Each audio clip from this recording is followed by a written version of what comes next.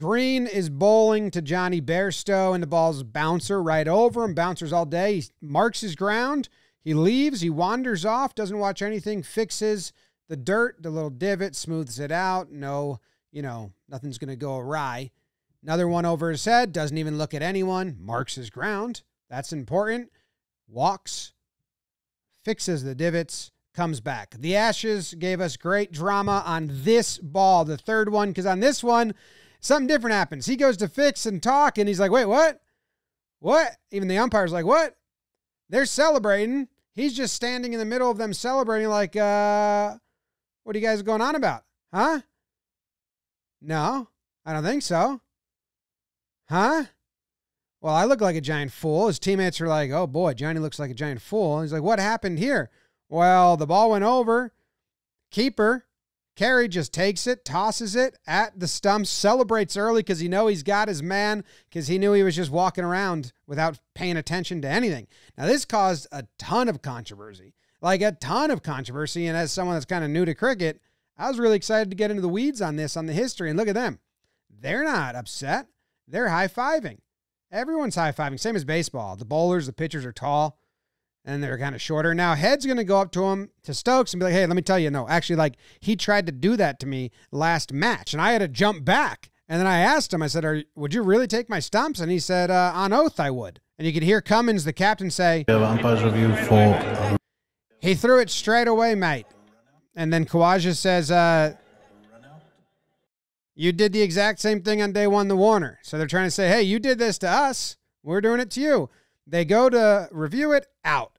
Now we're going to get into all the controversy and everything England is saying about why this sucks and isn't good. But first, we got to move on to what happens next, because bowler for England, Stuart Broad, comes in. He knows he's on the mic, and he's giving everyone a little entertainment. That's all you're ever going to be remembered for, that?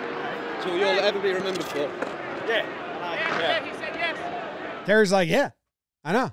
Did you see all the high fives I just got from my teammates? It was like really smart, brilliant move by me. Of course, that's all I'm going to be remembered for. It's awesome.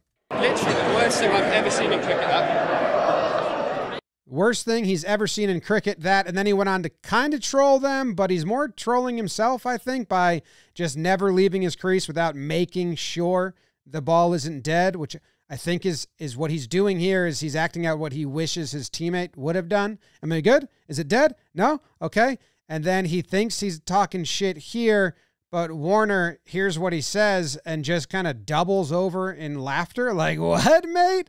What? All right. Oh, that was good.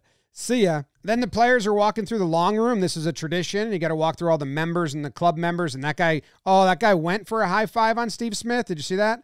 In the hat, he goes, hey, high five, mate. And then Steve Smith's like, oh, okay, cool. I'll give you a high five. He's like, nah, no way, dude.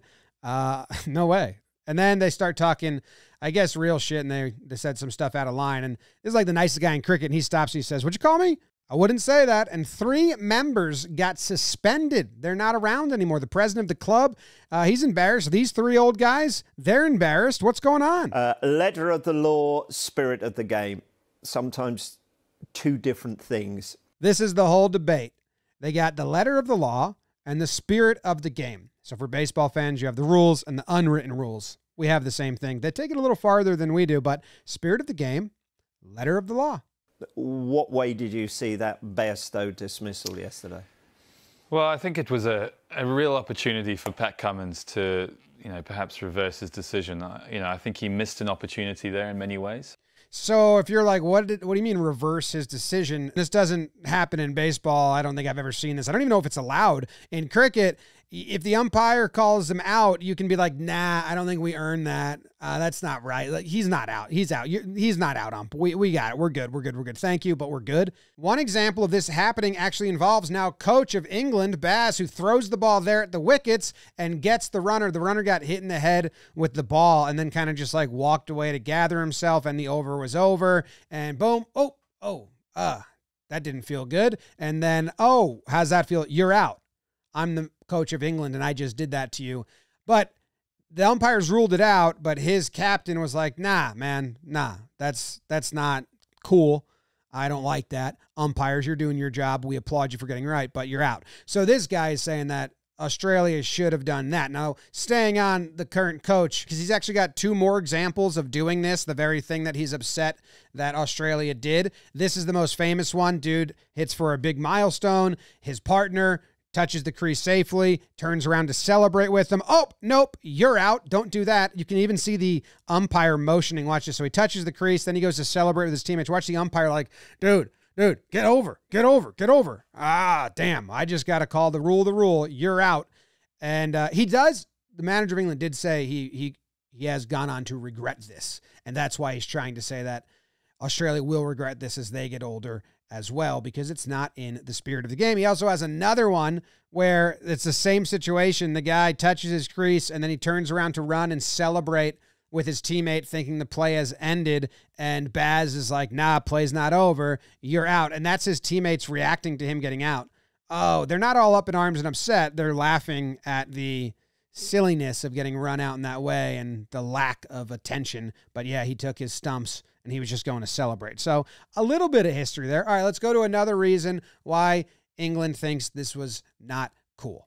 But I just think, looking at this dismissal, Jonny's not really gaining an added advantage. You know, there was an allusion to Jonny doing it, in the innings previous to Warner and to Marnus Labuschagne, but those 2 batsmen were standing out of their crease, and there's a difference. I think people need to understand that. They're gaining an added advantage. Oh, so you got to be gaining an advantage to be getting out, which is foreign to us baseball fans because the hidden ball trick is awesome, and a guy will get out for just lifting his foot slightly off the base, not gaining an advantage at all. And this is what they're referencing, that Bairstow did try to do it to Marnus, and right there, but I don't know what this guy's talking about because Marnus wasn't out of his crease. He was on his front foot, but he wasn't really stepped forward. He doesn't have to run back or scamper back. The other thing, big difference is he follows the ball, watch his head, turn, follow the ball, not out. So yeah, Bairstow did try to do it to Marnus there, but that guy's wrong about being out of the crease thing. We do have a good example of a wicket that was taken off of a batsman who was not trying to gain an advantage at all, and it's pretty interesting to listen to the English commentators talk about this one. Oh, hello. Well, his foot's in the air, isn't it? Yeah, I think he's gone. It's incredibly slack. It really is. It's very, very smart from Jonny Bairstow. You can see Jonny Bairstow's keeping an eye. Well, there he goes. Brilliant work by Jonny Bairstow. A wicket out of absolutely nothing there. And Samit Patel will trudge off with the weight of the world upon his shoulders as though it's all a terrible conspiracy. But in fact, it's an absolutely lousy bit of cricket by him. Just lifting his foot, and Bairstow does the rest. Yeah, very, very slack on the part of Samit Patel.